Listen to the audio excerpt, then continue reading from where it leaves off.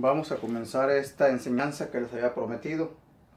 Antes de continuar, quiero hacer una breve oración. Padre, en estos momentos te quiero pedir, Espíritu Santo, que tomes control de mí. Ayuda a mis pensamientos, ayúdame a hablar. Te pido por aquellos que estarán escuchando este video, para que tú les abras los ojos espirituales, dales entendimiento, sabiduría y enséñanos lo que tú quieres que nosotros aprendamos en estos últimos días en que estamos viviendo. Padre, también sé que hay alguien que tiene un problema grave en este momento, no sé quién es, tú lo sabes. Por favor, Señor, ayuda a esta persona, ayúdala a que siga adelante y revélate en ella. Haz el milagro que está pidiendo. Te lo pido en el precioso nombre de Jesucristo, Yeshua HaMashiach. Amén. En Daniel 7:25, escuche cómo el Señor nos está hablando de los últimos días. Daniel 7:25 dice así: y hablará palabras contra el Altísimo y a los santos del Altísimo, quebrantará y pensará en cambiar los tiempos y la ley, y serán entregados en su mano hasta tiempos y medio tiempo. ¿De quién está hablando? Versículo 23.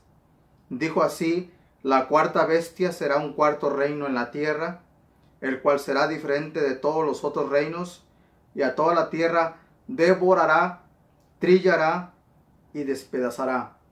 Aquí está hablando de la cuarta bestia, aquí está hablando del Imperio Romano, aquí está hablando de Roma, donde siglos después también nacería la Iglesia Romana, que se iba a convertir en la Iglesia Católica. La Iglesia Católica, cuando nació en el 325 después de Cristo, por el emperador romano Constantino, allí nació un grupo de iglesias, se unieron al Estado romano. Algunos dicen que se unieron en ese concilio como unos 200 patriarcas, pastores, obispos, así se les llamaba. Se unieron a Roma. Constantino les prometió protección, inclusive Constantino en el 313, en el concilio de Nicea, detuvo la persecución que había contra los cristianos. Para ese tiempo, los cristianos ya se habían separado de la Torá, del Tanaj, de los judíos, y se habían unido a los enemigos de los judíos, que eran los romanos. Entonces aquí el Señor está diciendo que esta bestia, que es Roma, iba a cambiar los tiempos y la ley. ¿A qué se refiere los tiempos? Se refiere a los tiempos de Dios, a los tiempos bíblicos. Se refiere al calendario, a los meses. Se refiere a las fiestas hebreas. En algunas de estas fiestas hebreas, nosotros los cristianos deberíamos de celebrarlas, pero no las celebramos simplemente porque Roma nos dio un calendario llamado el calendario gregoriano. Nosotros los cristianos deberíamos de utilizar, como creyentes en Jesucristo, en el Dios de Israel, deberíamos de usar el calendario hebreo. Sin embargo, se cumplió lo que estaba escrito, que esta bestia iba a pensar en cambiar los tiempos o los calendarios o los meses y la ley, que es la palabra de Dios, hasta la tribulación, hasta tiempos y medio tiempo. Pero como estamos cerca del periodo de la tribulación, que son 7 años, por eso es que Dios nos está revelando todo esto que había estado sellado. Dice en Daniel 12, 4 y 5, iba a estar sellado, el versículo 3 también, hasta el tiempo del fin. Entonces, algo que iba a hacer Roma, que después sería también la Iglesia Católica, porque iban a ser de allí de Roma, era cambiarnos los calendarios, que lo logró, y era cambiarnos la palabra de Dios. Roma nos cambió el nombre de Jacob o Jacobo al nombre de Santiago. Realmente esto no es muy grave como la Cena del Señor. La Cena del Señor, los cristianos, los pastores, la celebramos de la manera equivocada, de la manera incorrecta. Número uno, porque no la celebramos en la fecha que debe ser en la fiesta en el calendario hebreo. Pero número dos, lo hacemos de una manera simbólica, litúrgica, y no es así. Eso está dentro de una fiesta hebrea. Y por supuesto no se pierdan ese video cuando yo enseñe sobre la Cena del Señor, cómo Roma nos la cambió. Y es porque al cambiarnos la ley, la palabra de Dios, nos cambió la teología. No estoy diciendo que toda la palabra de Dios está cambiada, no estoy diciendo eso. Pero sí hay ciertos términos que estaremos viendo video tras video, cómo Roma tuvo mucho que ver. Quiero dejar en claro esto. No voy a atacar a la Reina Valera. No lo voy a hacer. La sigo creyendo que es la palabra de Dios. Pero en este caso es más correcto usar el nombre de Jacobo al nombre de Santiago. Aunque Santiago también proviene del nombre de Jacobo. Pero mi pregunta es, si al inicio del Nuevo Testamento aparece el nombre de Jacobo varias veces, ¿por qué no se terminó de escribir Jacobo en lugar de Santiago? Por ejemplo, en Marcos 6:3 encontramos a los hermanos de Jesús, hijos de José y de María. Este famoso pasaje que muchos cristianos no sabemos. Se comienzan la gente a preguntar de estos milagros que tenía Jesucristo, de esa sabiduría que tenía Jesucristo, y dicen así, Marcos 6:3, ¿no es este el carpintero, hijo de María, hermano de Jacobo? Ahí está Jacobo, ahí no aparece como Santiago. La pregunta es ¿por qué?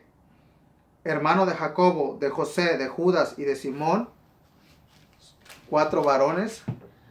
¿No están también aquí con nosotros sus hermanas? Y se escandalizaban de él.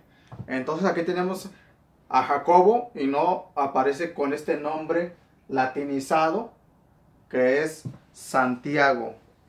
Romanizado también debería de decir. Otro ejemplo en Gálatas 1:18 y 19 dice así. Gálatas 1:18 y 19, miren, escuchen cómo aparece el nombre de Jacobo. O sea, sigue igual. Aquí está el apóstol Pablo, Shaul de Tarso, y dice así: después, pasados 3 años, subí a Jerusalén para ver a Pedro y permanecí con él 15 días. Pero no vi a ningún otro de los apóstoles sino a Jacobo, el hermano del Señor. Inclusive Saulo dice a Jacobo, el hermano del Señor. Especifica. ¿Por qué especifica el hermano del Señor? Porque había otros 2 Jacobos. Aparte de este Jacobo que se le cambió el nombre a Santiago, estaba otro Jacobo que era hermano de Juan, hijos de Zebedeo, y estaba otro Jacobo, hijo de Alfeo. Aparecen por lo menos 3 Jacobos en el Nuevo Testamento en relación con Jesucristo, ya sea como apóstoles o ya sea como el hermano del Señor. En este caso estamos hablando de Jacob o Jacobo, el hermano del Señor Jesús. Entonces aquí Pablo lo menciona a Jacobo como el hermano del Señor. Y en Judas 1:1 también aparece Jacobo. Vea lo que dice: Judas, siervo de Jesucristo y hermano de Jacobo, a los llamados santificados en Dios Padre. Este Judas es el mismo que aparece en Marcos capítulo 6 versículo 3, lo acabamos de leer. Marcos 6:3 menciona a 4 hombres, y esos hombres, sus nombres es Judas, Jacobo, Simón y José. Por lo menos menciona a 4. Y este Judas no es el Iscariote. Este Judas es el hermano que era apóstol, pero más bien dicho, era hermano de Jacobo. después se le cambiaría al nombre de Santiago. La pregunta es ¿por qué? ¿Por qué si en este diccionario interlineal griego-español del Nuevo Testamento, por qué si en griego aparece, se lo voy a mostrar, si a ver si lo alcanza a ver, Jacobos, aquí aparece Jacobos, no aparece Santiago excepto acá arriba, que es cuando después se le cambió el nombre, aparece Jacobo. En la Biblia del Oso, tengo una copia, en la Biblia del Oso de Castelló de Reina 1569, aparece el nombre como Jacobo con I latina. Y luego aquí arribita Jacobo. O sea, Jacobo.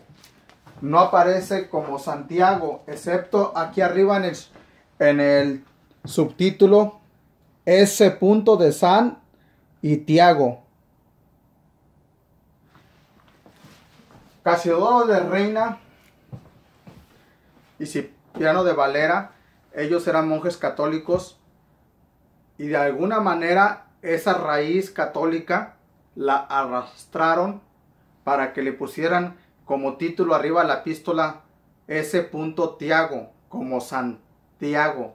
En otras palabras, le llamaban San de santo y Tiago de Jacob. Por ejemplo, en estos idiomas que están aquí, en el arameo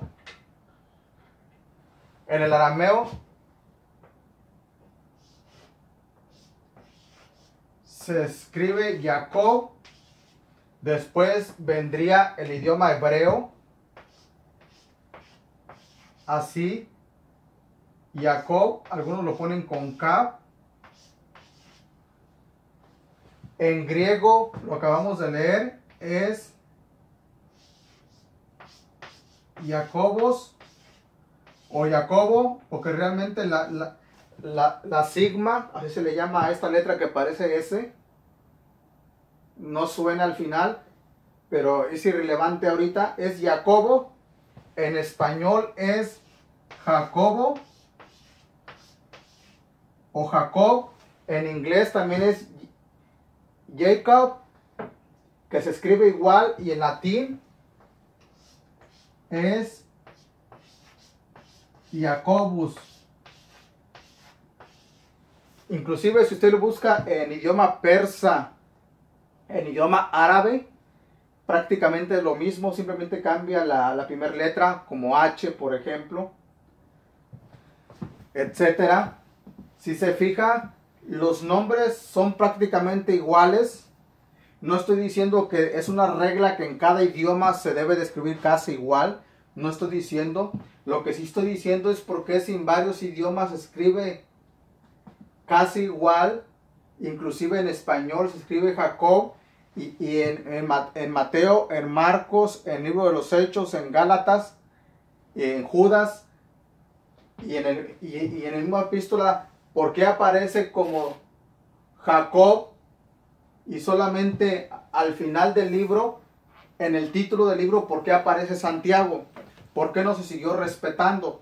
Si se respetó el nombre de Jacobo en Mateo, en Marcos, en Hechos, en Gálatas, en Judas, ¿por qué si se respetó? ¿Por qué no se respetó en esta epístola? Y es por la mentalidad católica. Sufrió una evolución este nombre. Santiago viene de la palabra san, de santo. Y Iago viene de Jacob. De ahí viene ese nombre Santiago. Un nombre latinizado, romanizado, católico.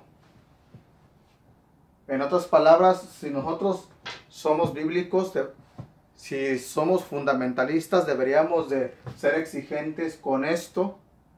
Yo en lo personal estaré cambiando mi vocabulario cada vez que mencionen esta epístola. Diré primeramente, vamos al libro de Jacob o Jacobo, como comúnmente se le conoce, y diré el nombre Santiago para que la gente sepa, pero sí estaré utilizando mucho el nombre de Jacob o Jacobo. No estoy diciendo que la Biblia Reina Valera, como dicen algunos judíos mesiánicos, entre otros, es una Biblia católica. Lo que sí estoy diciendo es que los traductores, Casiodoro de Reinas y Peno de Valera, entre otros, sí, al salir de la Iglesia Católica y al no tener un conocimiento como el que tenemos nosotros 500 años después, sí afectó un poco. Y lo veremos, por supuesto, también cuando veamos la historia de la Iglesia. La Iglesia no comenzó en el Nuevo Testamento.